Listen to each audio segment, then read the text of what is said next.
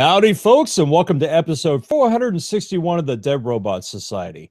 I'm Paul E. Cooley, your scuba instructor, and joining me today is Terry, the riverboat captain Mixon. How you doing, Terry? Glug, glug, glug.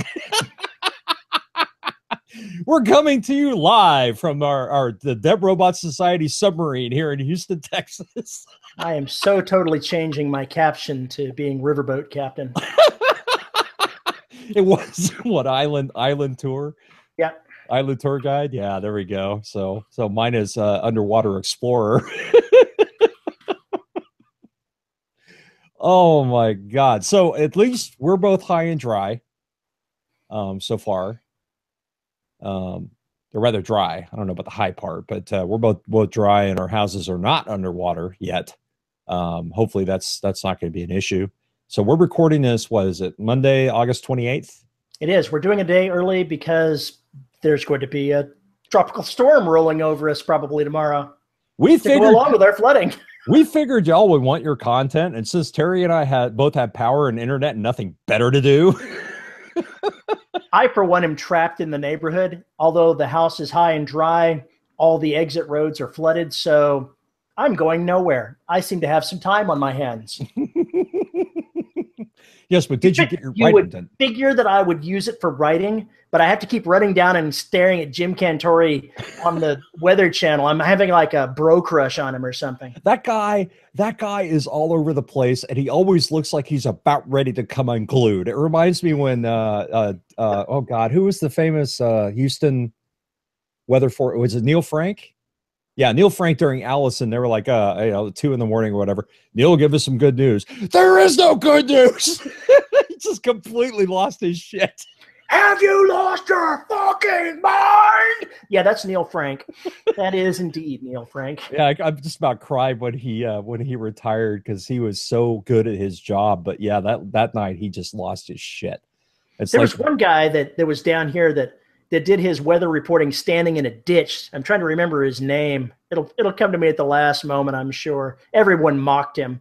Yes, everyone should have mocked him. But yeah, Dr. Neil Frank was awesome. We miss you.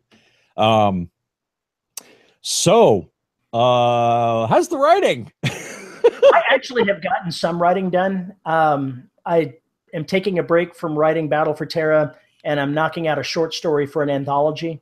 And I'm about halfway done with it. And it's fun, but gosh, it's hard to focus on doing it when all you want to do is stare at the weather and see what's going on. It's a disease, man. It's a disease because you're always checking out. Well, I don't know about you, but my phone has had like 45 weather alerts just in the past 2 days. I turned those off. I had to turn them. Well, we turned them off a long time ago anyway, but I think I posted something on there. We had 15 warnings. At one point, so it's kind of hard to ignore it. It really is difficult to ignore it. I'll get back to my writing, assuming that the power stays on tomorrow. We'll see how that works out. But luckily, my schedule has some built-in slip to it. It's not harming my overall schedule to go ahead and take some time to watch the disaster unfold around us. And this is a natural disaster. Oh yeah. Oh, definitely. Definitely. But back to Jim Cantori. He's the kind of guy I saw on a special before this. He went to a wind tunnel to demonstrate what hurricane force winds were like. So they strapped him into a harness and stuck him into the wind tunnel and cranked it up bit by bit to 190 miles an hour for the wind. Oh my God. Holy cow. Did his cheeks go like... They went that way long before he got to 190. At 190, he had waves in his skin where it was like rippling his entire head, his bald head, all the way back. It was impressive. That was a Cat 5. That's Cat 5 winds, right? That's Category 5 hurricane winds. He originally said, "Yeah, this wind tunnel goes up to 190 miles an hour, but we're not going to go that high." And they cranked him up to 190 miles an hour, and he could not say no. Yeah, because by that time he couldn't speak. Exactly. So knowing him though, he probably went for it. Probably. In for a penny, in for a pound. Crank that sucker up. So let's talk. This is interesting because today's intro is actually for an interview with you two regarding this book. But you and Glynn Stewart just released a new book. Yes, Heart of Vengeance. It's doing exceptionally well. Perhaps not as well as his bestsellers, but far better than my usual bestsellers. It's nice having some coattails to ride along with. So here's the vaunted question. I think I asked this during the episode, the upcoming episode anyway. Have you seen a spike in your back catalog yet? I'm seeing a spike in people signing up for my mailing list, and I'm seeing a rise in sales. I don't think that I'd call it a spike, but I'm seeing an upswell, if that makes any sense. That's even better. So I think that it's going to work out just fine. I'm definitely attracting some folks from his side of the aisle as well, and I'm pretty happy with that. He sent a note out that it peaked. The last time he looked, it was at like 206 was what it was at last night sometime. Mm-hmm. So it almost broke into the top 200. And it's sitting at 218 right now. So I absolutely cannot complain about having a book at 218. That is awesome. Congrats, man. Congrats to both of you. That is hella cool. I'm so happy. Usually my books open into the ones that release well will be into the 500-600 range at the initial spike. And when they go through that initial drop off and then come back up, when people start doing the also bots, it'll rise back into the 700-800s, maybe a little lower, maybe a little higher. So this is significantly better than I normally see on my own, although I do damn well. And I'm not trying to downplay that, but it's nice seeing how the other side lives.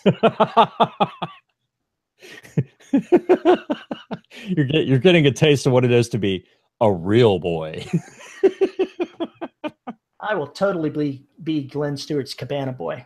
Yeah. Well, let's hope that very soon your sales match that anyway on your own works. Me, I've got a long way to go. I got an orange banner that says that I'm a bestseller. I've never had one of those before. I've had 3 of them. Yeah, they don't come out so easily in the military science fiction subcategories. No, but I did get that in Derelict. I did get that for Marines. I got one of those for Marines. And I got one for Tomb, too, if I remember correctly. I know I got one for the Black, but I got one for Marines as well. So, yeah, it's not just getting the banner, though. It's how long does it stay there? And it sounds to me like y'all are going to be there for a while. So that's pretty damn cool. Fingers crossed. Cool. Yeah. My bank account could certainly use the assistance. Yeah, understand that completely. I got kind of derailed on a lot of things because of health issues and pretty massive jolt of depression. But I've kind of come out of it and working on getting Flames done again, which is now at 111,000 words. You're unstoppable. And moving upward. So I still have another 3 or 4 scenes to write and a couple of things to go back to. So I'm thinking this may be a 115er before it's over with. You've got plenty of space to go to get to that Dan Sanderson level. Dan Sanderson? Brandon Sanderson. Brandon Sanderson, excuse me. I was thinking Dan Wells for some reason. I'm not sure. I got them all morphed together in my head. Brandon Sanderson. Dan Wells is definitely not Brandon Sanderson. Yeah, pretty much. Vice versa. Yeah. Dan Wells actually writes a story as opposed to a universe. Wow, I'm getting so bitchy about that. I really need to stop. Stop. Anyway, so while this was going on, I had this really strange thought about the 4th Black book. And I was talking to B-Man the other night about it after we saw the Dark Tower film, and I need to put my review on that too. But I'll get to that tomorrow. The The idea would make the series a bit longer than I had planned and would also complicate the ever-loving shit out of it. You say that like it's a bad thing. No, it's not. It's not that it's a bad thing. It's just making me rethink how I want to do this. And it also means that it would take a lot longer to get the books done. A lot longer. But you're going to have more product when you're done. But I'm going to have more product. But I'm thinking these are, you know, this means evolution will probably be at least 120,000 words at least. Or is it going to be 2 books? Or it could be 2 books because I have this penchant for pissing off people, and I might as well just continue that. So the it's called tradition at this point. Yeah, it's what you expect from Paul's sci-fi shit.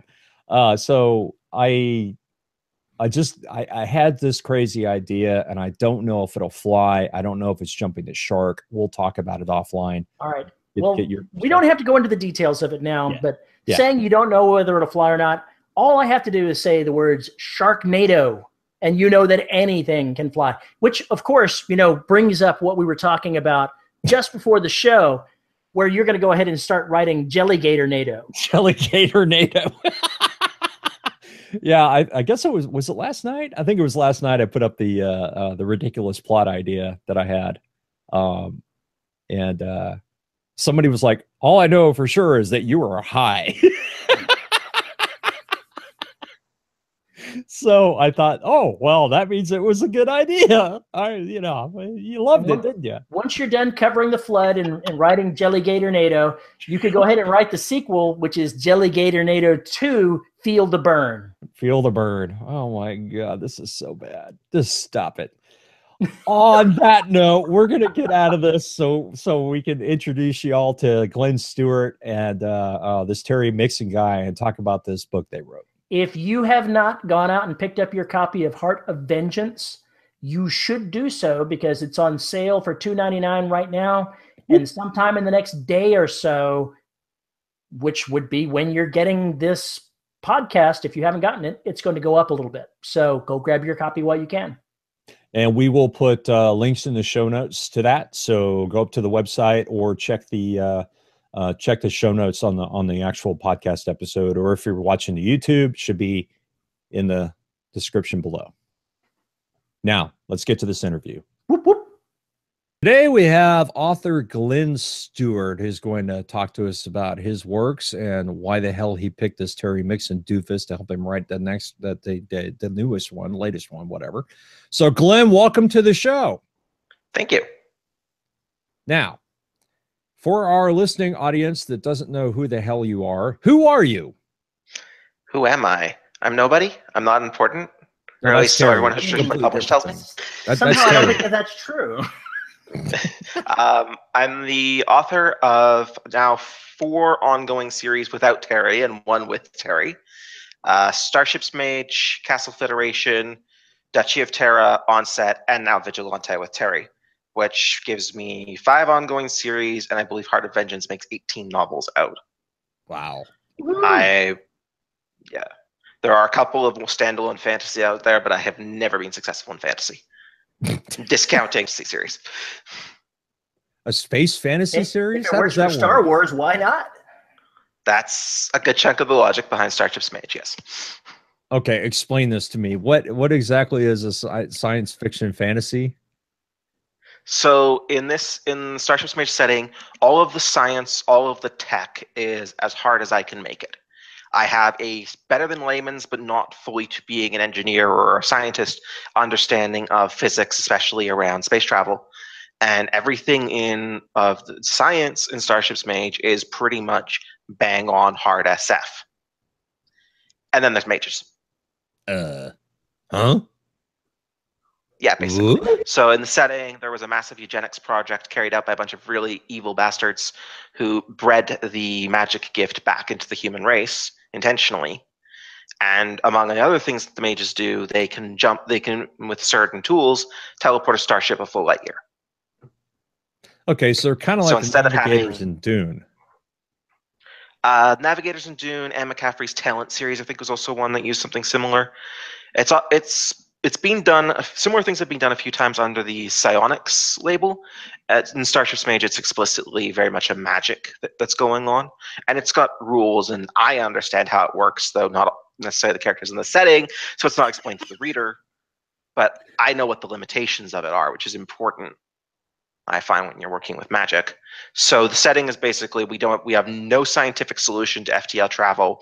We have no scientific solution to FTL communications. All of this is magic. Literally, a wizard did it.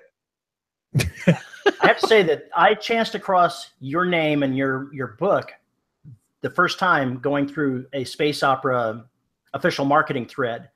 And the entire concept of mixing the two is what attracted me to trying you out for the first time. And I love that series. It's awesome.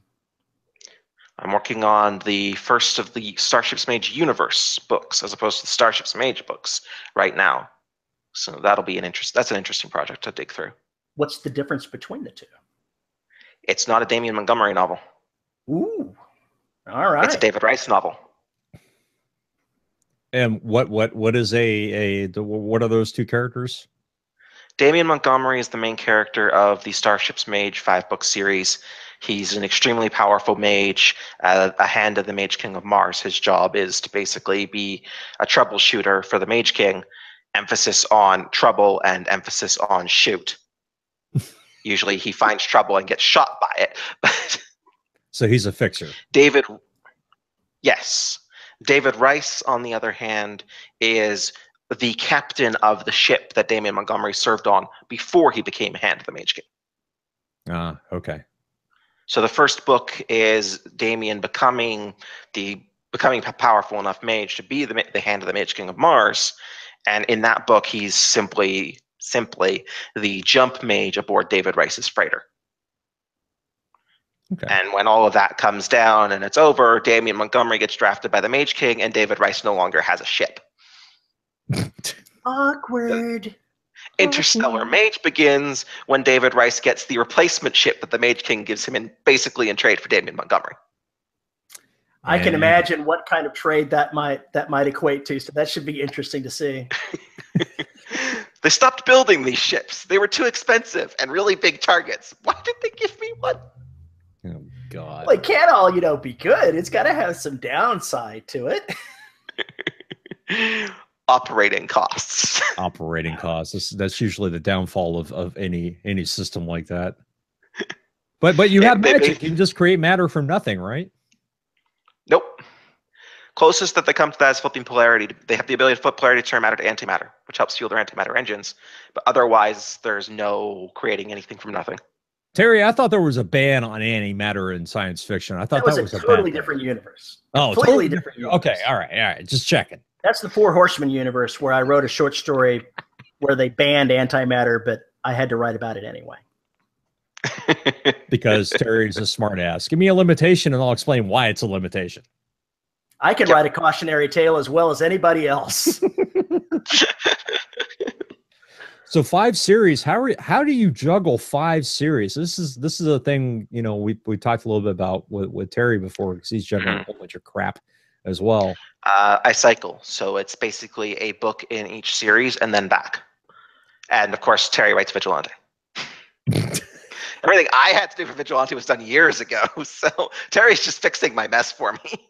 I see. I look forward to seeing how well these 2 books do in the end, because if it does well enough and I can sweet talk you into writing more in this series, then we'll see how the balance actually shifts around. That'll be interesting to see. Yeah, because basically right now we have 3 co-authors on this series. There's 33-year-old Glynn, 19-year-old Glynn, and Terry. Oh. I have to say that going through this the first time was a learning experience, because I wasn't sure when I started exactly how much I should change the basic set of the story. And it was only when I got nearer to wrapping it up where I realized just how much freedom you were giving me to change it. Otherwise, I think I might have changed the beginning a little bit more than I had, but I was being cautious. Yeah. So then I went back and rewrote the beginning. So it all worked out. It came out really well in the end. I think people are going to like it. It did. I'm really pleased with it. So when you're juggling 5 different series, what's your release cycle like? I mean, you're obviously flipping back and forth, but how many books are you putting out a year at this point? If everything breaks the way currently expected, including both Vigilante books, I will have 9 books out in 2017. Dude, Wow. that's awesome. Wow. Of which I will have written 7 and Terry will have written 2. I will probably actually write. My target is about 7.5. My target is a book every 6 days, 7 weeks. Hmm. And how long are your books in general? Depending on series, between 80 and 120,000. Okay. All right. So the onset books are about 80,000. Vigilante is about 80,000. Duchy of Terror runs at about 120,000, and then Castle Federation and Starship's Mage both run about 90 to 100,000 words apiece. Okay. I want to remind our listeners, we did review one of your books. Was it Terran Privateer? Terran Privateer, Duchy of Terra, Book 1. Yes, we did review that. God, when was that, Terry? 8 months ago? Feels like something like that, yeah. It was before I moved, so I don't know. It was more than 8 weeks ago, and time before I moved is a complete amorphous mess now. Have you started unpacking yet?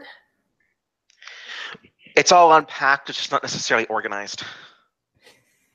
I'm sitting in what will eventually be my wife's oil painting studio, which currently has 2 folding tables and a bookshelf. Yep, sounds like you just moved. As Paul knows for a fact that when you move, things never get unpacked. There will still be boxes years later. There is at least one box floating around here that was not packed in the move to come to this house, and was not packed in the move to come to Ontario, and was not packed in the move to the last house we moved to in Alberta. It was packed in the move before that. It's like a time capsule. You're going to open it and it go, has just moved. Like the only thing that happened was we had to open it and take out the candles when we were moving to Ontario, because the shipping company didn't want to be transporting candles in a truck in summer for 3 days. All right, that makes sense, I guess. Well, it's Canadian summer. How hot could it possibly get? In Alberta, not very. Here, 33, 34 Celsius. What the hell is That's that in actual hot. degrees? I have no idea what it is in Fahrenheit. I'm sorry. Multiply by 2 and minus 20 or something like that. Is something like that. Something like that. I can't remember. I was actually trying to figure that out when I was in Germany not too long ago. I was like, I can't remember what the calculation is for that. I had to go look it up. Why does the US have to just be backwards? God. I remember trying to do it the other way around when I was in Vegas, and I gave up. I just went, it's hot. It's Vegas. Oh, here's a question for you. Are all your measurements in meters, or do you use English system? Me personally, or in my fiction?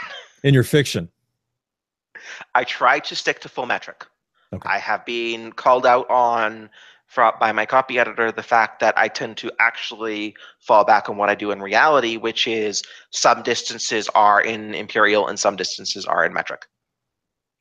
So if I'm actually measuring distances myself, short distances are in centimeters, medium distances are in feet, longer distances are in meters, and then kilometers. Oh my God, no, get the feet out of there. Welcome to Canada. Get those feet out. Well, Canada is the same. Grams, pounds, kilograms. I lived in Canada right when they were making the switch over to metric, so it was yeah, really interesting. I'll make you feel old. That was before I was born. That does not surprise me. That does not surprise me at all. What was I, 6? It was 70, 75, 76, somewhere in there. And all the teachers were radically confused. 33 Celsius is 91 degrees Fahrenheit. Yeah. That's how hot it is today. So it gets up to, yeah. It's a bit colder today because it's raining, but it's hotter here than it is in Alberta during the summer, and it stays warmer longer. So that's part of why I moved. Yeah.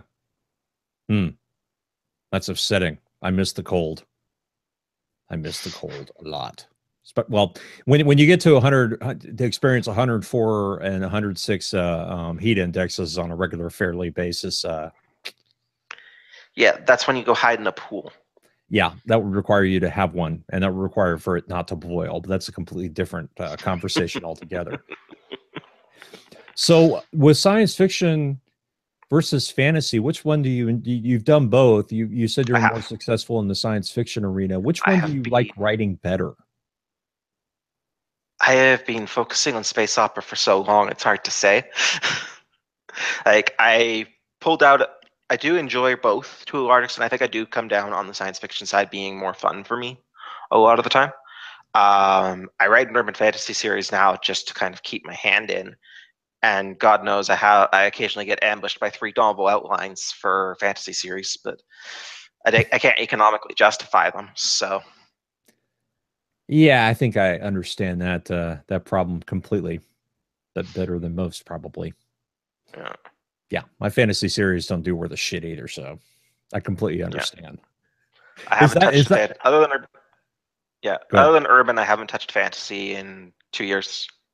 So I keep wanting to write an urban fantasy story, but I've already got so many balls in the air that I can't justify starting yet another series because I don't want to do that and then not visit it again for a while.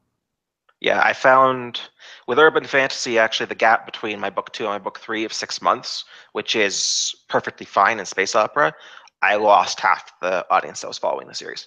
Like, the 3rd book did not do well at all, unfortunately. Is that one of the reasons why you decided to mix science fiction and fantasy in the science fiction mage books? Whose name I've already forgotten. Starship's My Mage. apologies. Starship's Mage, yes. Thank you. That was, I don't even remember why that originally got written, to be honest. It started as a short story that I wrote to, literally it was never intended to be published. I wrote the short story as a self-entertainment thing. And then my agent asked me if I could turn it into something more, and I went, eh. And then my wife talked me into doing it as a novella sequence and self-publishing it. So that worked out, apparently. So do you still have an agent? Do you still work with publishing companies, or are you just now... I still have an agent. He doesn't have very many of my books anymore, but I still technically have an agent.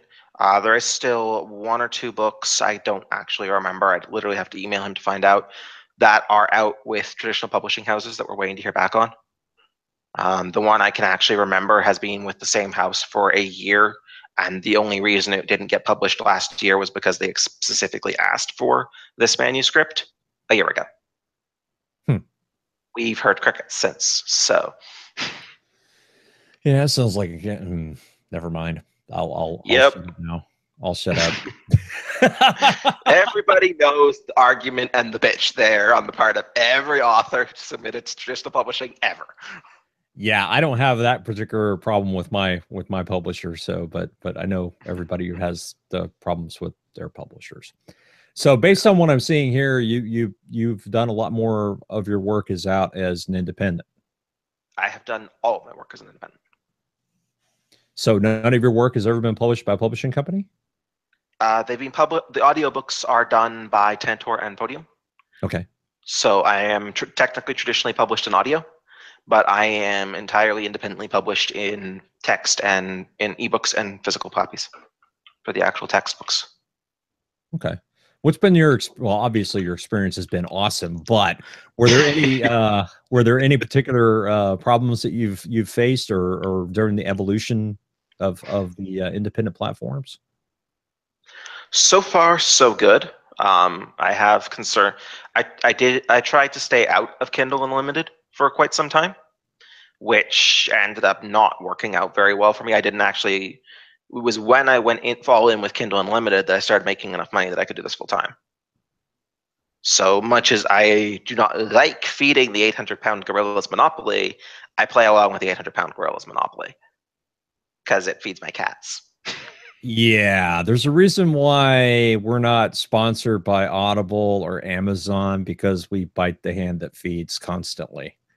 I think it's more like because they don't know we exist, but that's okay. Well, I haven't. Everybody asked me when we're going to actually get some, sponsorship on this show so we can make some more cash. And no, I couldn't be that kind of hypocrite. It's bad enough I have to use their platforms. I'm certainly not going to take money directly from them so I can bitch about them. It just seems stupid. So don't want to do it. That would seem kind of ironic, actually. No, bitch about Amazon and then go, oh yeah, and at Amazon can do this for you, and now they have house cleaning and this, that, and no, we are not sponsored by Amazon. I'm not doing that shit. It's not fucking happening. No. Bad Terry. Bad Terry. I get that look so often from him. I'm an instigator. I cause trouble. Yeah, I know. Noticed. Usually for me. Has he caused you trouble when? So you two just collaborated on this book. Yeah. And he did the good stuff. I did the bad stuff. No, we're blaming the bad stuff on 19-year-old me because he's not here to defend himself.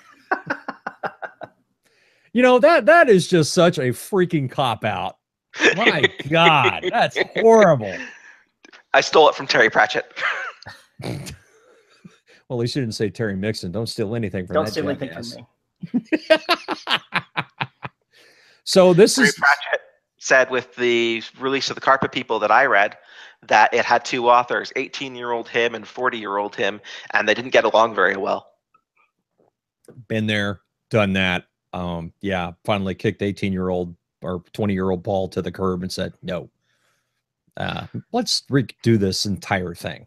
So is that more or less what you did here? This is we're talking about Heart of Vengeance, the book one of the Vigilante series, which you and Terry just co-wrote. Yeah. So is that more or less what happened? So we started with restart?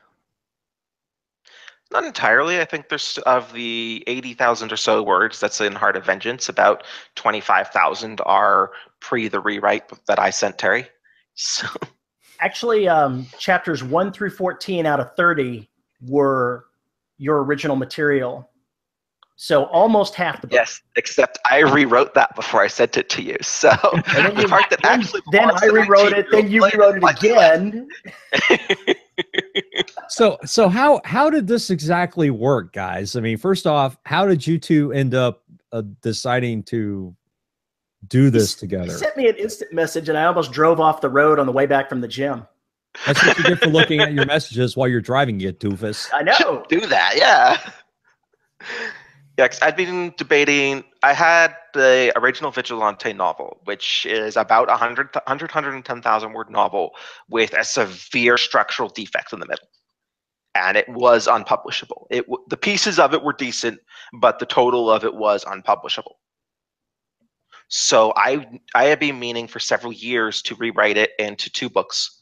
And I was not getting around to it. And I finally accepted that I wasn't going to get around to it. And then it was a matter of, okay, so if I'm going to grab a co-author, who am I going to grab?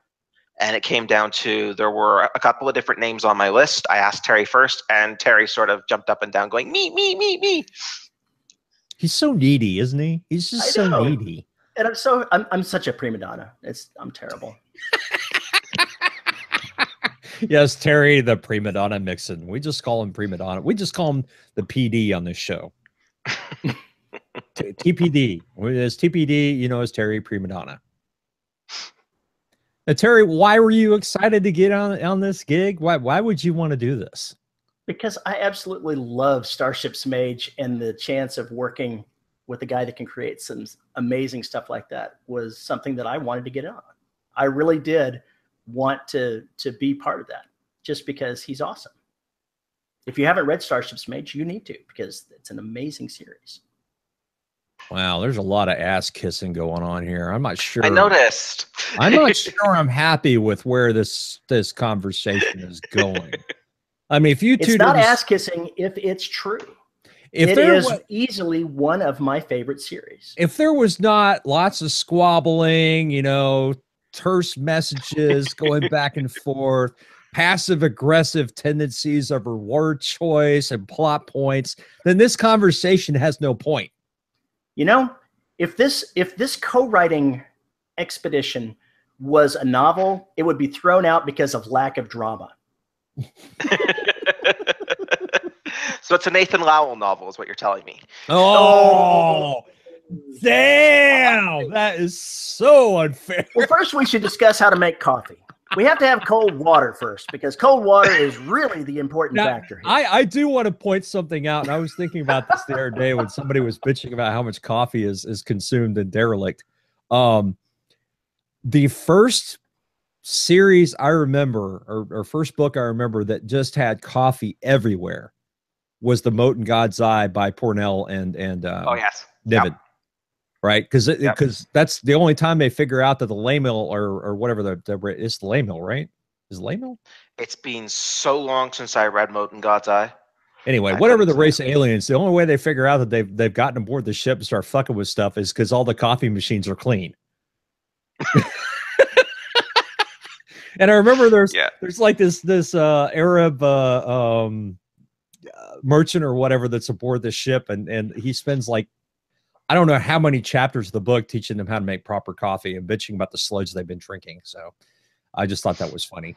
So I'm wondering if Nathan Lowell grabbed that from there, or if it was just innate in his being. I don't know. I suspect from the conversations I've had with Nathan, and Nathan is a brilliant enough author that he made a series of 6 books with nothing I would call conflict as a military SF writer, at least until book 6, that I couldn't put down.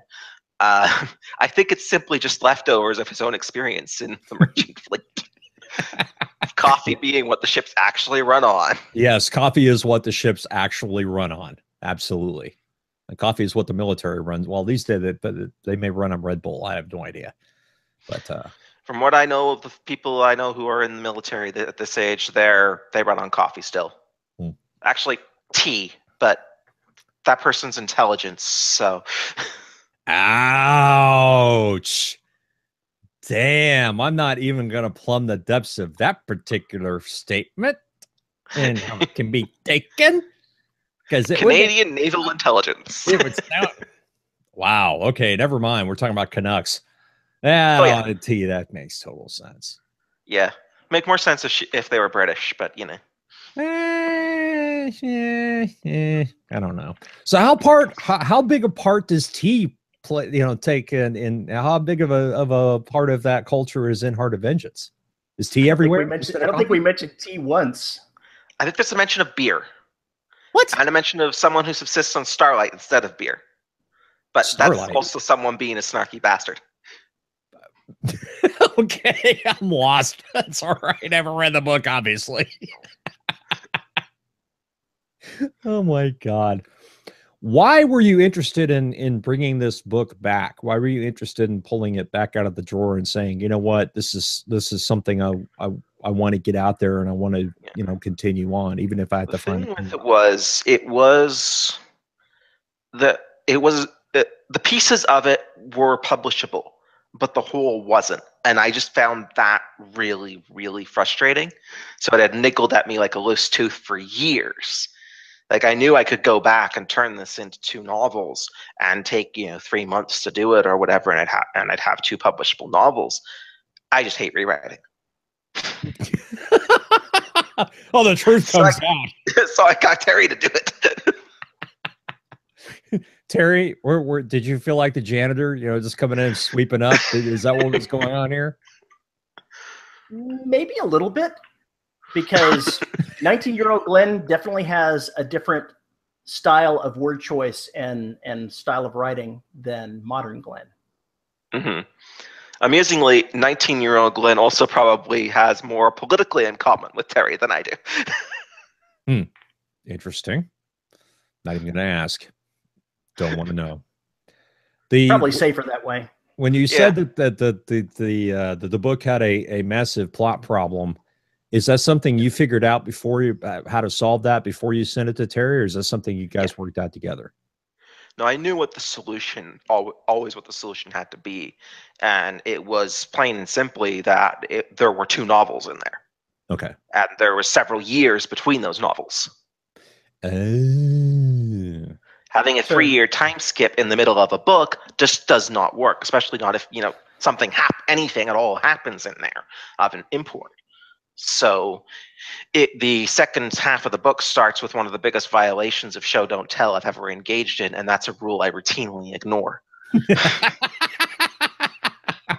So you didn't want to put a big info dump to say, here's all the shit that happened between episode 1 and 2.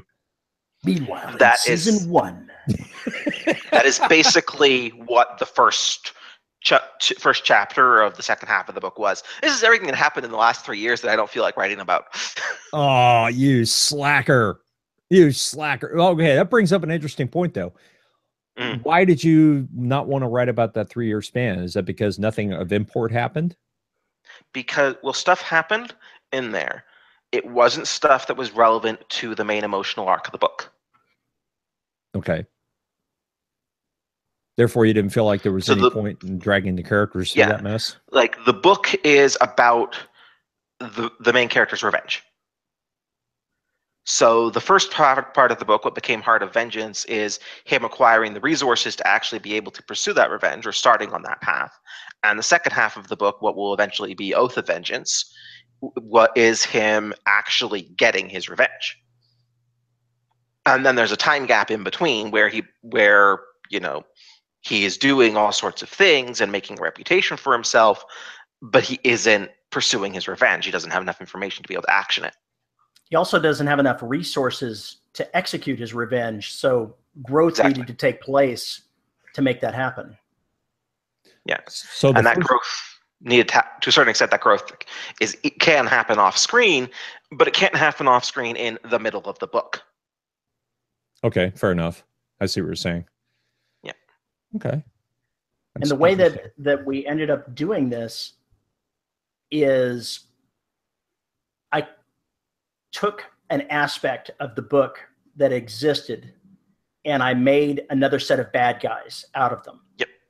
And I used them as the foil for the remaining half of book 1 so that we could fill the space and actually still have it mean something, because you can't just, you know, write filler. You've got to actually have the story mean something. And it completed the arc that he was going through to transition from his old life to his new life. And that sets up a place where you can have a gap of a couple of years so that he then grows in that new life and he's ready to proceed to tackle the bigger problem. What do you mean you can't write filler?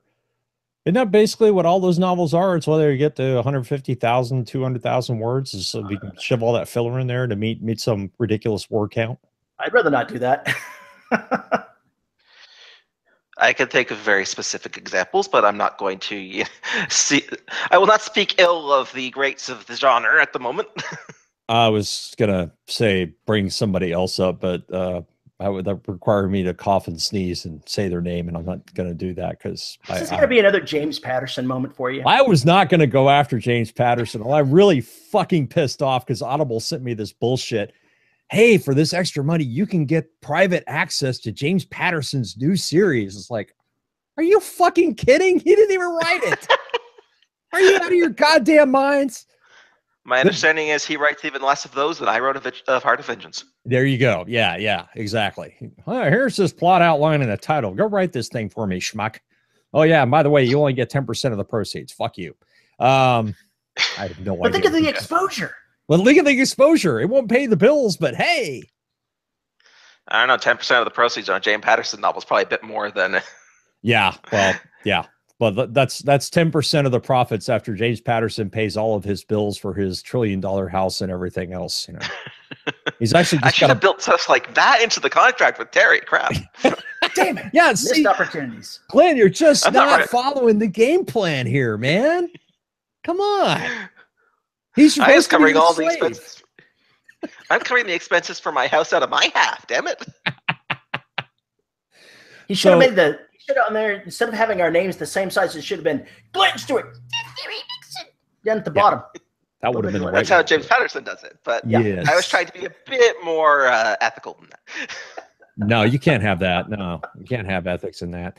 So when you guys were doing this, Terry, when you were working on it, did you go back and ask Glynn specific questions about how you want to proceed with certain things? Did you get a plot outline from him? How did that work? This is going to be shocking for anybody that knows me because I don't do outlines, but we went ahead and took the outline that he wrote of what currently existed, and we expanded the first part of it to go ahead and fit in what we thought should be in there for the next part. And then I proceeded to mostly ignore it as I continued to write the end of the book. See, so I think it's about as close to the outline as anything I ever wrote was to my outlines. So we followed the outline about as well as I expected. I really wasn't sure when I started this how close I had to adhere. So That's why I was glad you were reading it chapter as we went along, and your continued silence said, "Okay, I'm not going too far off the reservation here." So did you two collaborate on the outline going forward from the original story? Is that how that worked? He read the original story. I wrote an outline. He sent me his ideas, and then I sent him the outline, and then we basically bounced the outline back and forth 3 or 4 times until we had a final. And then we had a final outline, and then Terry took that and the first, I think, 40,000 words of the original Vigilante novel, and that became Heart of Vengeance. So how did that work? Were you guys using like Google Docs or something to collaborate on it, or just shipping? It was all on Dropbox. Okay, so just shipping a doc, or all right, updating a document between the two of you. Yep. Okay. God, you guys and you can tell all the red ink in the first 14 chapters. There were a lot of word changes that I made because while I think we write pretty close to the same way of voice, it wasn't as I was very worried when I started this because I didn't know how differently we were going to be voice wise. Mm-hmm. But it wasn't as bad as I thought it was going to be. It wasn't nearly as bad as I was intimidated in the beginning, thinking it might be. Mm-hmm. And I think we've ended up with the Vigilante series has a distinct voice that isn't quite mine and isn't quite Terry's. Yeah, that was going to be my next question. So, Terry, when you were writing this, were you trying to ape no. his voice? Okay. No, I was not. When I went through the original language, I tried to clean up the text. I wouldn't say that I tried to bring it into being my language, but the parts that felt clunky, I changed them. And I didn't worry about trying to ape his style of writing or try to make it more my style of writing. I just tried to make it as smooth and clear as I possibly could so that it was what it was.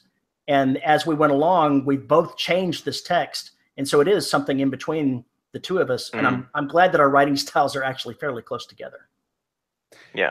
Glynn, is that something you actually thought about when you were, when you got his stuff back and started going through it? Is that something that you noticed? Is that something you kind of looked at voice is not really something I consciously consider in my writing. It's something that I go for, does this fit? I do a lot of things where people are like, this is how I have structured this out and I have a plan for my theme or my voice. And I'm like, yeah, no, theme and voice happen. I just take out the bits that I start with a block of marble and chip away everything that doesn't look like an elephant. Okay, fair enough. That's my method of getting theme and voice. If it doesn't feel like it fits, it changes. And astonishingly, that's exactly the same thing that I do. What a bunch of slackers. Oh, yes. I was expecting some, massive intellectual, thesis on how to do this and everything else so our listeners could learn from that. Instead, you're saying go with your gut. That's such a cop-out. Yep. Such a massive intellectual thesis. Poke me on capitalization of intellectual capital in modern capitalism combined with generally accepted accounting principles. That was pure gobbledygook. In other words, it must have been like a technical paper. That's all I can assume. I have the thesis statement for a PhD in accounting that I could probably turn into a thesis, but I'm not an accountant anymore, so fuck it. Amen. I'm with that plan. Go for it. Just keep writing this sci-fi stuff. My wife was an accountant before she became disabled, and every time she starts talking accounting, my head hits the desk, and I start, I'm glad she doesn't talk like that when I'm driving, or I might have an accident, falling asleep at the wheel. I understand that happens to people of your age. Oh, what did you say? Nothing. Sorry, I couldn't hear you. Uh-huh. Bunch of old farts. Hey. I've only got a little bit of gray, just a couple of gray hairs in here. Look at him. He's actually a lot younger than he looks. Ow, damn. Wow. That's just twisting the knife, Terry. That's mean. Damned with faint praise. Glenn looks like he just graduated from high school and he's on here with a couple old farts and both look like I'm pretty sure, he's not out of his 20s yet. It's a secret. Yeah, 30s. That's bullshit. He's still in his 20s. 19-year-old him, that was 3 years ago. Anyway. Should I be getting off of your lawn, gentlemen? Yes, get off my damn lawn. What are you, Paul, in your mid-40s?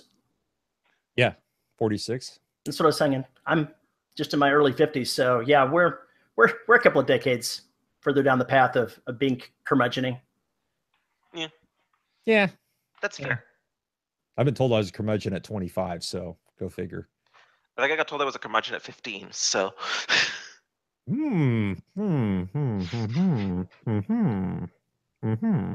Well, you know, when you start using Just for Men for your beard, that's when you know you've hit it. Obviously, I don't. At the point I need to do that, I will less regularly have a beard. Come on. It makes you look stately and handsome, and that's what I keep telling myself. Mine comes in bright Nordic Viking red. Ooh, cool.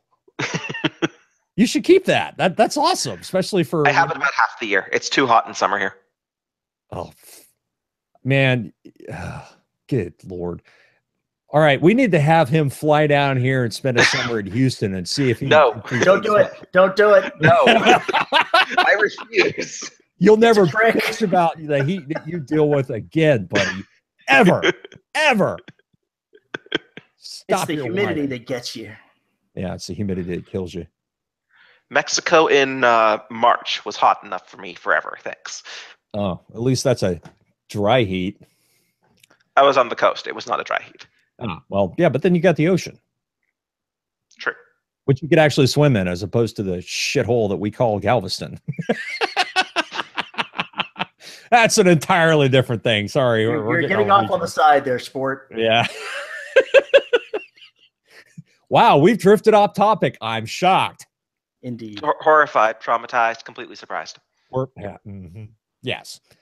So this book is, you just said it's going to be a 2-book series. Is that the plan right now? Duology. Terry is making Mouthings about a book 3. And I might decide to do something. We'll see. Depends on how they do economically and what kind of agreement we can come to. Indeed. When I ran the report this morning, we'd made $12. I also read that report approximately 30 minutes after the book launched. So.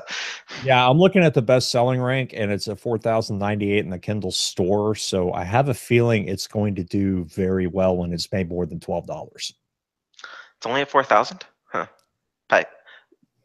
Yeah. You just published it, you schmuck. It's a new series. It just published. It's probably not going to... If it's anything like when I launch a new series, it's not going to do nearly as well as the established series do. That's just the way it works. We'll see. It'll hit my mailing list in the morning, and then that'll be probably the bigger boost it'll get. And then it'll trickle down for 3 days, and then the algorithms will kick in, and it'll bump back up, as they always do. Yeah, it'll hit my mailing list as well. I still haven't written the email for it, so it'll go out tonight. Yeah. So are you going to... I'm hoping for #1 on Amazon here. I have high expectations of your work, Terry. Woohoo! If only. We'll see. I hope so too, but I'm not going to count on that. So right now, this book's only available in Kindle. Are you planning a TPB? Paperback will probably be uploaded and so forth tonight. I'm just waiting on finalizing the wraparound. We just need to plug in. I need my wife to plug in the actual number of pages into that and spit out a PDF for me. Gotcha. And she's distracted by the kitten. as all 3 of us are distracted by kittens. He's also a Vellum user, so I'm obviously the one that's far behind the power curve here. I'm not actually that big a fan of Vellum's paperbacks, but they work. I haven't tried it yet, so we're probably going to try it on It's next week. amazingly slick. It's super efficient. It's incredibly easy to use. I can just produce a better product in InDesign. It takes me 4 hours to do it in InDesign, and it takes me 5 minutes to do it in Vellum. Wow. And I haven't decided whether that balance is worth it yet. How many paperbacks do you sell? Between 200 and 400 a month, depending on... So usually 200-300 a month, and then 300-400 in a launch month. Wow. That's impressive. That's across 18 novels, so I'm only really selling like 10, 15 of each novel, sort of thing. But you know what? It doesn't matter. That's 10 to 15 of each novel. Therefore, you're getting 300 to 400 sales at a pop. Yep. And you're using CreateSpace for those? Yep. Okay, so then you're getting all that money pretty much sans printing costs. Yeah, I mean, I get about the same for a paperback that sells on Amazon, at least, as I get for an ebook that sells on Amazon. Okay, interesting. Are you also thinking about doing an audiobook for this one? We're thinking about it. I don't think there's really been a decision yet. ACX just opened up for Canadian publishers recently. That's right. Yeah, I forgot about that. So my inclination is to use Heart as a testing ground for Phelan's Pen's ACX account, but I haven't even opened it yet.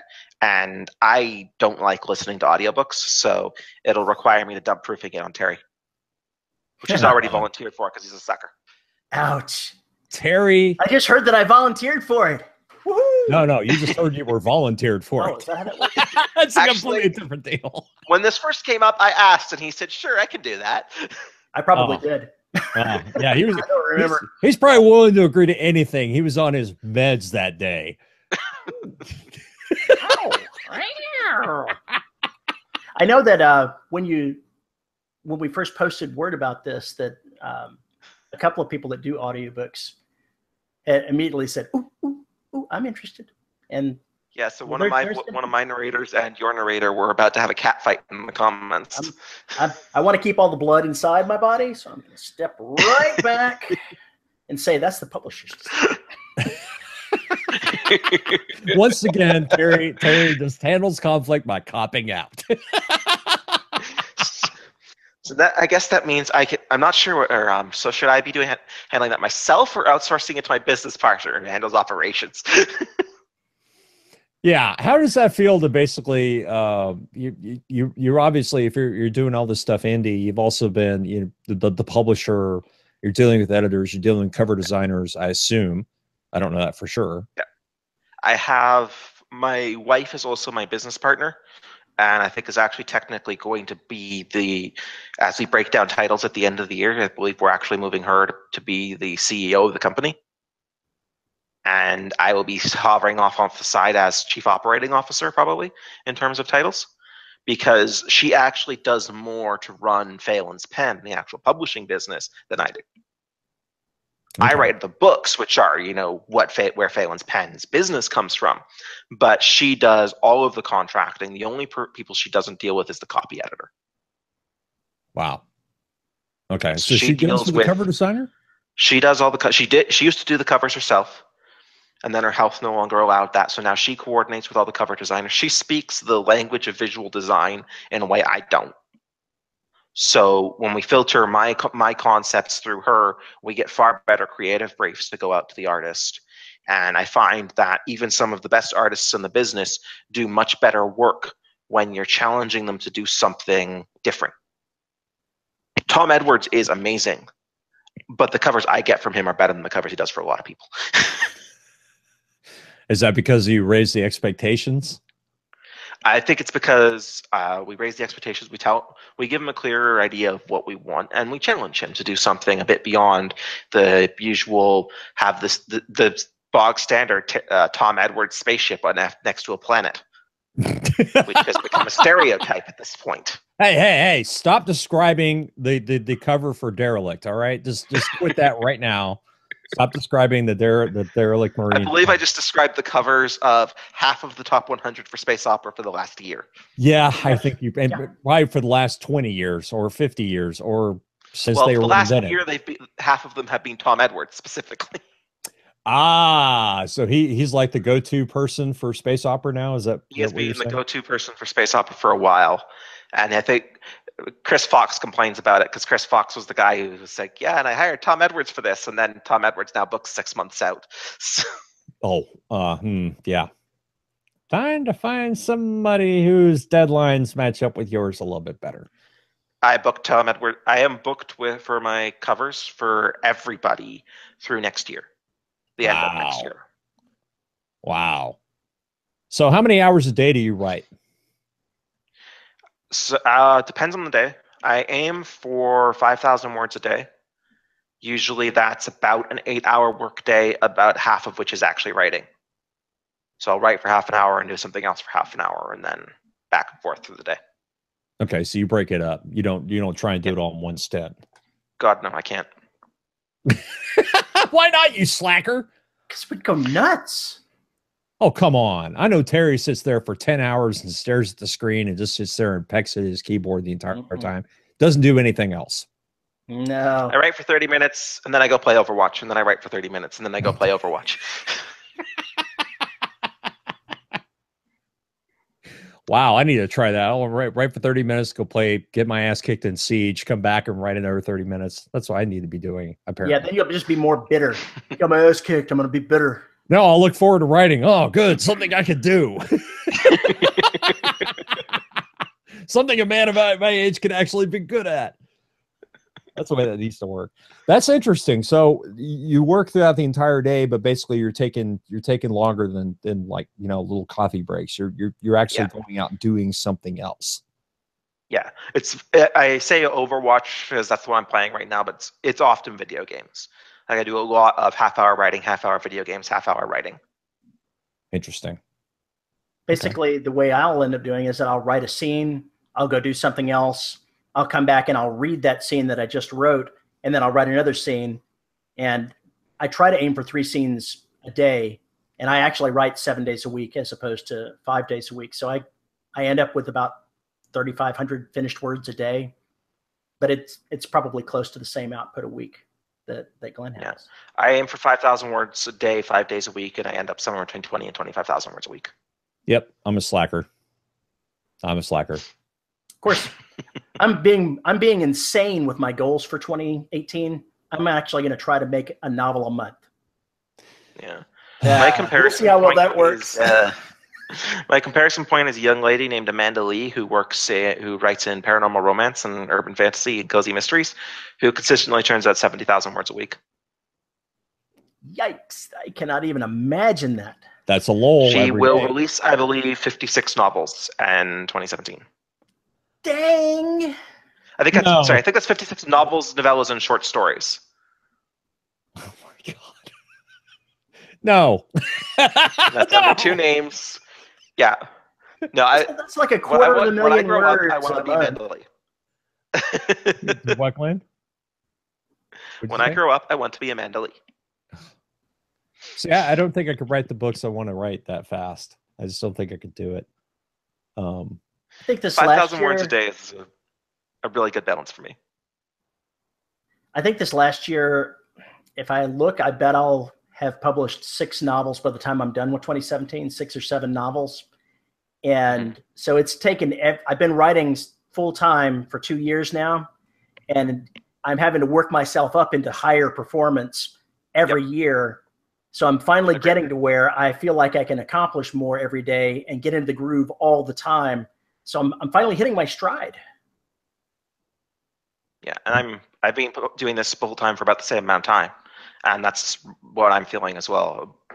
I wrote 100,000 words in July, and that's not something I plan on doing every month, but I definitely feel that I'm hitting my stride, and this is not only at the pace I was aiming for, but a pace I can sustain, which I wasn't actually expecting it to be. I was only really aiming to keep up 8 books a year for a couple of years and then slow things down as, you know, I get old and decrepit. Old and decrepit. Fuck you. Oh, damn these kids. So before you went full time, how many words a day or words a week or words a month were you on average getting? I was targeting about 1,000 words a day as best I could, like 500 to 1,000 words a day. So, and how often were you hitting that? Usually, I mean, the year in 2015, before I went full time, I released 3 novels, I think. Okay. And between January and September of 2015, I released 3 novels, and then I went full time and released the 4th in December. Writing as fast as you do now, do you feel like the complexity of the stories suffers at all, or is it just about the same as it was before? It's all on the outline. I find that's the only way I can write the speed I write is because I work out a lot of the complexity in advance, and by doing that, I'm pretty sure I still have just as complex, just as intertwined stories as I always had. Okay. Like the new Duchy of Terror book that's coming out at the end of the month, I think is one of the best novels I've ever written. I am so glad to hear that. I'm looking forward to that sucker. Jeez, I'm shocked that Terry would look forward to a Glynn Stewart novel. I am so shocked. I've only been raving about you for what, a year and something since I read the first novel. Yeah, I've had to hear all about. I'm sick of hearing your name, buddy. Sick of hearing your name. And you never even met me before today, and you're already sick of my name. Wow. That's right. I've had enough of your shit already. That's the way that works. It's all Terry's fault. I can accept that. When I started writing the last half of Heart of Vengeance, I had some vague ideas that already varied from where the plot line was going to go. Characters that were going to make an appearance, and I'm actually surprised by how well it all came together at the end, where I tied everything sort of together and left a few plot threads lurking out there. Yep. But that's I'm waiting for the shipping wars to come out of this book. Waiting for the what? The shipping wars. The people who are shipping Brad and Falcon, because it's going to happen. I actually thought about that a little bit. So, yeah. There's the sequence in there where I'm like, yeah, and the guy looks at them and classes them as fair and moves on. It's like, yep. There were definite moments of, are these 3 wrong words away from tearing each other's clothes off? Or is this just not that kind of book? It wasn't that kind of book, no. Why? Why? Terry used to write erotica. It's true. Well, why aren't there any erotic? Well, I guess there probably are. Why aren't you guys writing erotic space opera? What's wrong with you? Because Lindsay Baroker does it so much better than we can. It's true. It's totally true. Bullshit. Poor planning. You're just giving up, copping out. Have you read her Reliant Strike stuff? No. But that is an interesting question for you. You've been writing military sci-fi and space opera and obviously some fantasy. Is there anything else in the science fiction realm that you kind of want to go after? Is there something on your bucket list? Is there something you want to try? Mostly it's my brain is bubbling over with different ideas for space opera. Some of them a bit more deeper and more thematic, more literary, I suppose, for all there will still be explosions. And that's probably what's going to be my first big step out of my current comfort zone, so to speak, is what I'm currently calling Secret Project E, which is kind of going to be my massive science fiction magnum opus. You're how old and you're writing a magnum opus? It probably will still be shorter than a David Weber novel. Oh, God. Well, even beyond that, there's Brandon Sanderson. You're not going to hit that level, so you're all right. I thought we had decided that he had become he who shall not be named on this show, or was that James Patterson? I don't remember which. Just don't have as many meetings as David Weber does. I've never read a David Weber book, but my understanding is 3/4 of it now is his meetings. 60%. Feels like it sometimes, yeah. The problem is that David Weber writes a really fascinating personal interaction meeting. That's so you don't really you hit the end of the book and you look back and you're like, that was 60% meetings. I couldn't put it down, but this doesn't make any sense. Like writing 100,000 words about coffee. Yeah. Coffee on a spaceship. Well, of course, coffee on a spaceship.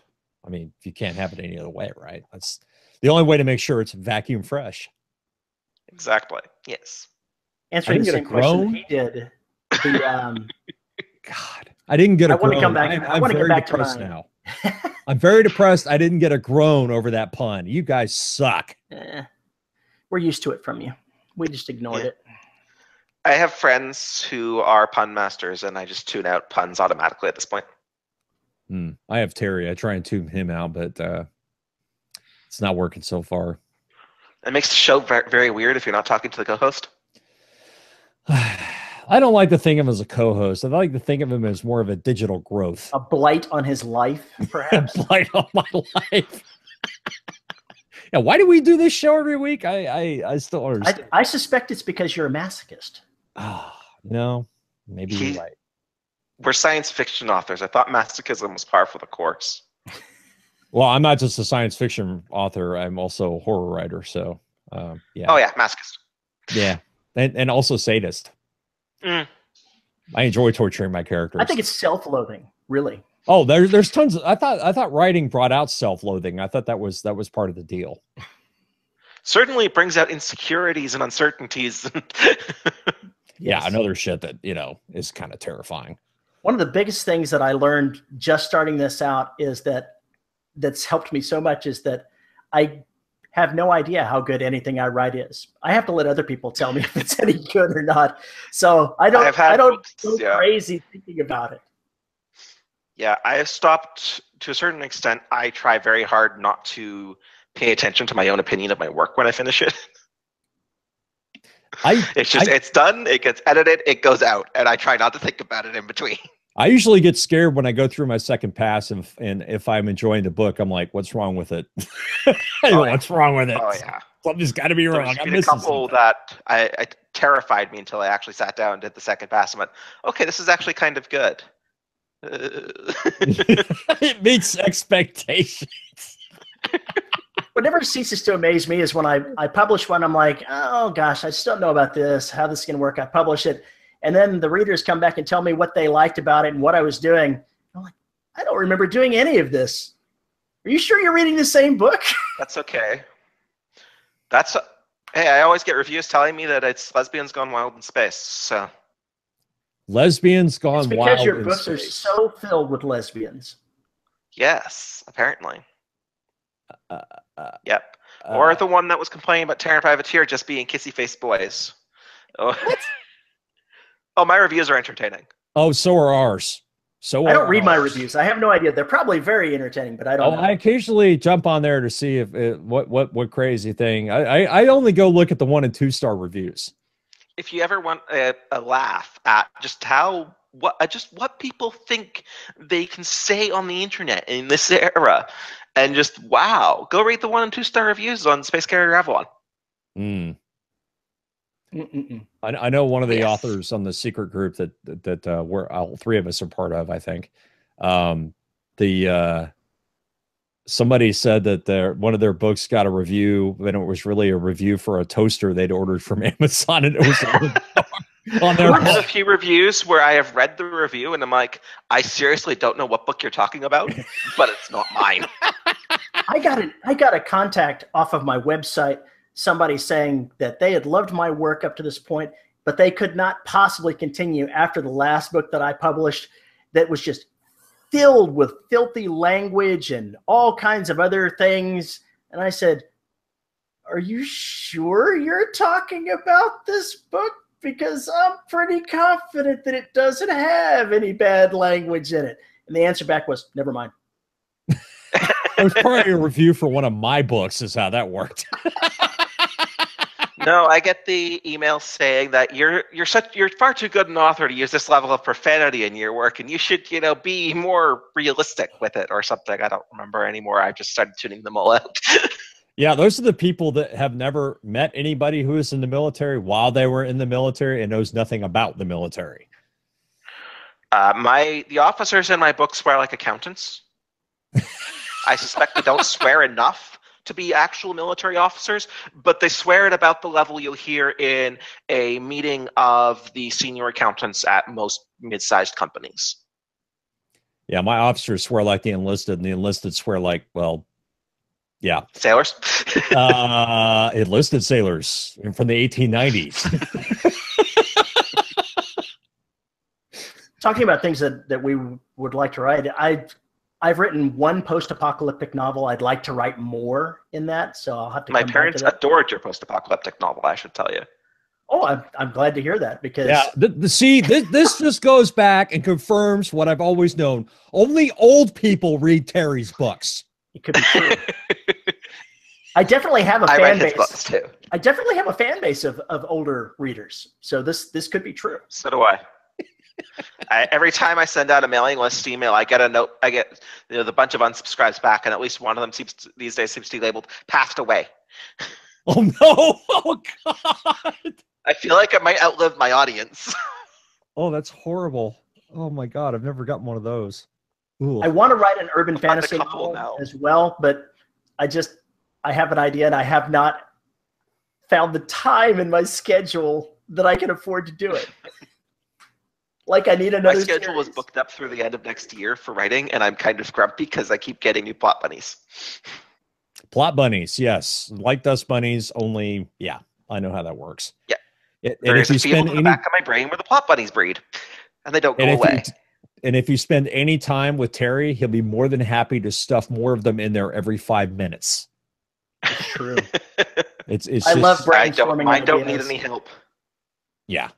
Mine do not need any help. No, nobody really needs help with those. Terry just, cackles with laughter when he sees the look on other people's faces when he gives them an idea. I do. It's a couple of really successful romance authors of my acquaintance who are like, yep, every time I finish a book, it's a 6-week period of stress or trying to come up with the idea for the next one. What? And they're always worried that they're never going to have that they're not going to have another idea. Wow. They should look at my story. Oh, shit. Wow. I can't fathom having that problem. And this is a lady who is extremely successful. But every time she finishes a book, it is a massive issue for her to come up with the idea for the next one. I'm going through the list of making a story Bible for my Empire of Bone saga. And I've gotten I should do that. The first 4 books done. I'm a little bit behind because I've got a few sheets of paper of the ones from the last 3 books that I need to enter into that to bring it up to current. And I keep at the bottom, I have open plot threads, just things that I've said or done that could be approached in another book. And it's huge and it's not getting any smaller. I am seriously tempted to find somebody I can pay to go through my books and build me a wiki of every character and ship in them all. If you find someone that does that, let me know because I might be right behind you. Strangely enough, we've had that conversation very recently on this show. It's true. Terrifyingly, I actually have people I could pay to do that. I just don't want to know what they charge me. Yeah, we both have that problem too. Terry just says, you gotta grab minions and run with them. So I have minions. I just haven't decided whether or not this is something I want to pay my minions to handle. Right. And yeah, but we're in the same boat. Both of us. We are not in the same boat. He has a publicist. We do not. Well, we don't rate publicists. You probably do at this point. I have a publicist, so I guess I rate a publicist. I don't know anymore. I'm looking at your charts here. You rate a publicist. Terry's close to rating a publicist. I'm at the point where I still have to occasionally stop and, remind myself that I am generally in the top 100 authors in Kindle Unlimited every month and should probably start to consider myself as potentially one of the bigger science fiction authors alive. And my brain just refuses to compute that and sort of self-destructs every time we have this conversation.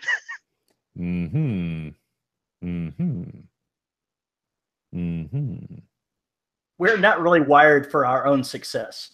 We aren't. No. I have, 500 5-star reviews. Great. 1-1-star review. Sobbing in the bathroom. There's a reason I don't read those damn reviews.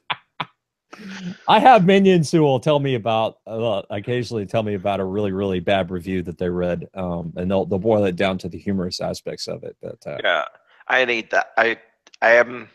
I have been repeatedly encouraged by my soon-to-be CEO to do that, and I just haven't gotten around to it yet. Looking at the urban fantasy story that I wanted to write, I fully intend to have a character in there track down some reviewers from something on Amazon and kill them, and that's going to be the bad guy that they have to deal with in this. Is some guy that's tracking down bad reviewers and killing them. It sounds like a book I would write.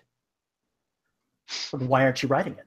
Because I got all this other shit to write. I got Just monsters put it on your eating schedule. people. Come on. I got monsters. People love my monsters. As long as I have monsters eating people, I'll be selling books. That's how Well, this then why works. don't you have somebody investigating the monster that's killing people that leave bad reviews on Amazon? Because I have other monsters doing other shit right now. God, get in line, bitches. The line is recorded. There is a publishing schedule, and I still boggle at the fact that I have my writing time scheduled for the next 18 months. Oh my God. I can't schedule anything as far as writing time beyond individual days. I say I'm going to try to write my 3,500 words today. Most days I make it. Some days I don't. And I just leave a little play in there for the fact that I'm going to have some days that I don't hit it and stumble towards my goals of getting novels published. Yeah. I have a specific sequence that novels will be released in. I have to book my editor about 3 months in advance. So, and my artists are, I think, like everyone I'm using for artists at this point, I swear half of them have to book 6 months to a year in advance. So everything is scheduled out. I know what I'll be writing through the end of next year. There's one thing, if depending on how the urban fantasy series goes, that may actually end up getting axed out of my schedule, which will give me some more flexibility, but I will be quite sad if that happens. Interesting. Thus far, my wife does my covers. She uses stock art, and it's worked well enough so far, so I'm glad I don't have to try to schedule artists into it. I'd go insane. I have my wife schedule the artists into it. It works great. I see how this works. There's a reason that she's the CEO, and I'm not. I make her, she does all the stuff that isn't writing at this point. It's a really effective division of labor, actually. Yeah, I wish I could let go of more things. If you've got a partner that's handling all those aspects, so you can focus on the stuff that you're supposed to be doing, that's got to be wonderful. It is amazing. She is the only reason I'm in this business. Well, good to know. So there you go, DRS listeners. Find somebody else that you can hand all this shit off to, and you'll be a happier person for it. Well, she's also the one who told me to try this. So she is the only if I had not married my wife, I would not be a self-published author. That's terrifying. Yeah, she is the only reason this ever happened. Huh. Interesting. Well, do you have any words of wisdom to give our writing audience before we wrap this up? Words of wisdom? I don't have any wisdom. Well, there you have it, folks.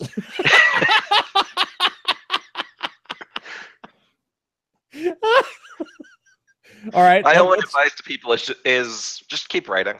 That's 9/10 of it. All right. Like that's all the stuff around, this scam or that scam or this advertising program or that advertising program. Just keep writing books. The best thing you can do to sell books is put out another book.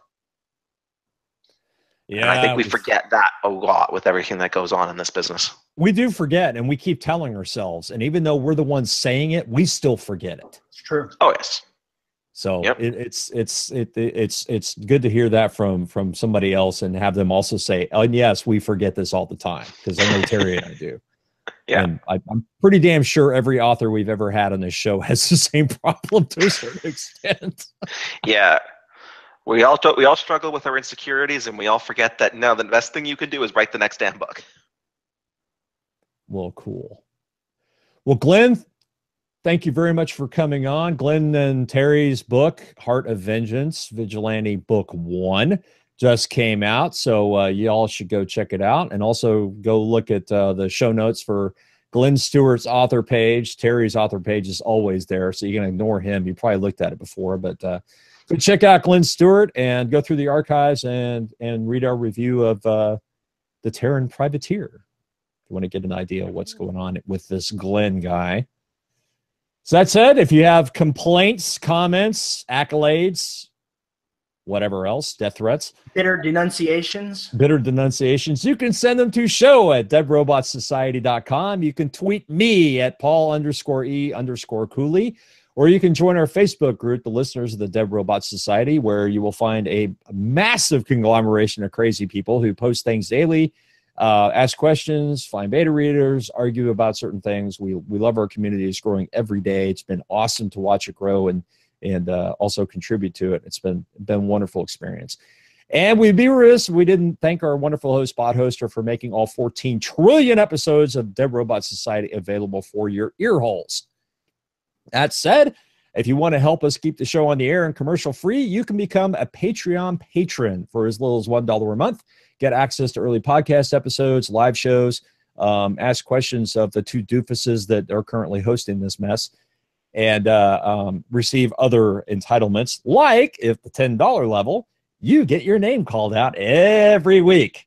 And you also get the opportunity to make Paul say really stupid shit. And since we're talking about stupid shit, here we go. Our $10 patrons as of this second are Drew Bernardi, Robert Slade, John Kilgallen, Chris Winder, Isabel Cushy, Andre Conde Moraes, DJ Chamberlain, Jonathan Zarusin, J.R. Hanley. I just love saying it like that. J.R. Hanley, Caleb, what the hell happened to Meg Ryan's face, James? Why? Caleb, why? And Sue, my editor is Sue Bayman, which actually is a real comment because that is my editor. So go to patreon.com/DRS podcast for more information on that. Like I said, check the show notes for links to Glenn's site, Glenn's author page, and etc., as well as Terry. Well, you should actually, I'm going to stop you here. You should let him go ahead and say for himself where we can find him. You know, I can't believe I forgot to say that. Glenn, where the hell can we find you? Amazon. Also, www.glynstewart.com. Which then... That'll redirect. Right now, that's a redirect, but relatively quickly, that'll actually be my full website. Okay. Fair enough. Terry, see, you completely derailed. And I'm on Facebook. I have an author page as just Glynn Stewart author. Ew, okay, well, more things that I'll have to get in the editing. All right. Any last words, Mr. Mixon? Keep writing. Keep writing.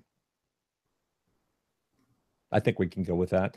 Also, one last thing, because Terry derailed me. You can also find our YouTube channel at youtube.com/DRS podcast, where you can see all the madness, you know, for your... If you want to see what we look like, you might probably want to see what our guests look like. Us, not so much. Anyway, you can go up there and see that. Leave comment, review, subscribe, and we'll get you there. With that said, we'll cut it off for this week, and we'll be back next week with more crazy. Thank you very much for coming on, Glenn. It was a blast. Thank you for having me. You're very welcome. Terry, I'll see you next week. Bye-bye. There. See, have fun, children. When you say something, the picture changes, so you should say something. Bye, folks.